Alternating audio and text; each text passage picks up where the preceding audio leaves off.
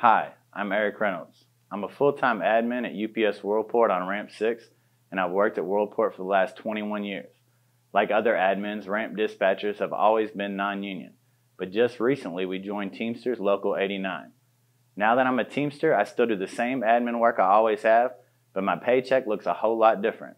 For all you at Amazon KCVG, whether you do administrative work like me, drive a tug, or unload a plane, I want you to see the difference becoming a Teamster has made for me and my family, because becoming a Teamster can make that kind of difference for you too. What I have here are two of my checks, one from March 1st, 2024, before my department joined the Teamsters, and one from May 17th, after we became Teamsters and had a contract.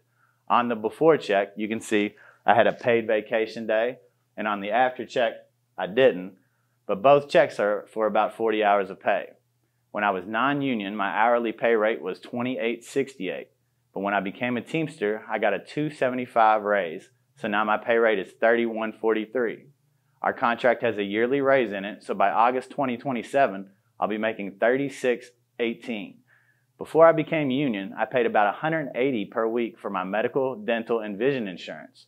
Thanks to the Teamsters, all I pay now is $18 per week for union dues, and I'm happy to do that, because my contract gives me medical, dental, and vision insurance for free. Overall, I make about $240 more on my check since I've become a Teamster. That's around $960 more a month that I made when I was non-union.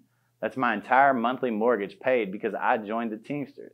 Management will try to convince you that becoming a Teamster is a bad thing, but that's just because they don't want you to be able to negotiate for your pay and benefits. I'm proof that becoming a Teamster can make a huge positive change in your life. Live better. Join the Teamsters.